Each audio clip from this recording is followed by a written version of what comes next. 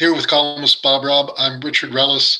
Immigration reform has been something politicians have talked about for decades, at the very least. How can Joe Biden fulfill his promise of getting an immigration reform bill through Congress? Well, I give him credit for making it an early priority, and he and the Democrats in Congress appear to be quite serious about trying to get something done. However, I think what he's done in the early days of his administration and the comprehensive proposal that he has put on the table offer a bad start and an unpromising start to that discussion. I think to begin with, the discussion needs to be bifurcated. I think that there is an urgency to providing permanent legal status for those known as dreamers, those who arrived in this country illegally as children, while the DACA program for them that gives them temporary renewable legal status isn't under political threat now that Biden is in the White House. It is highly vulnerable to legal challenge. And I believe that this US Supreme Court would strike it down if the issue ever got before them.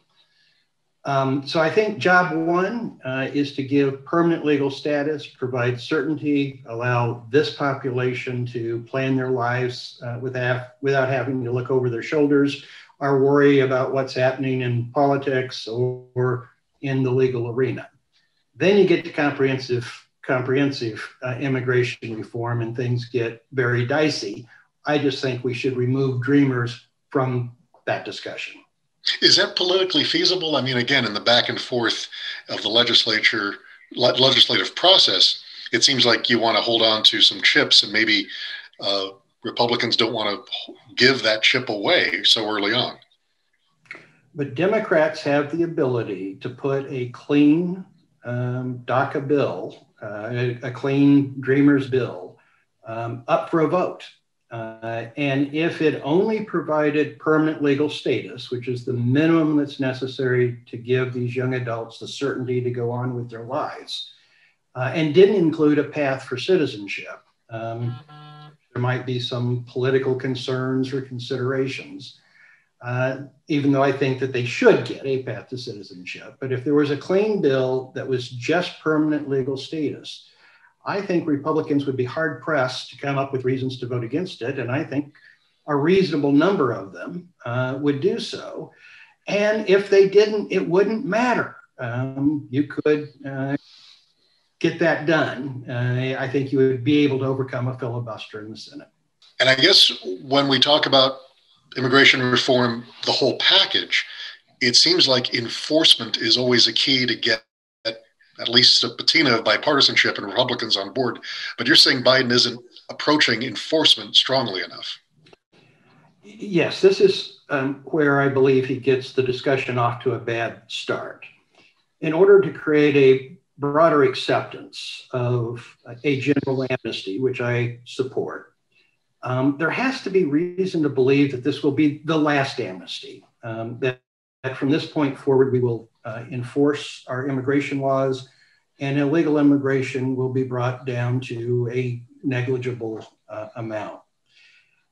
I think the best and possibly only way to do that is through a universal e-verify requirement, requiring every business in the country for every new hire to verify electronically through a federal program that the applicant is actually eligible to work legally in this country.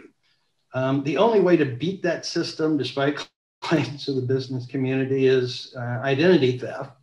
And if you combine the mandatory requirement with a serious commitment to follow up on identity theft, you could reduce illegal immigration to a trickle and provide a reason to believe that this will be the last amnesty.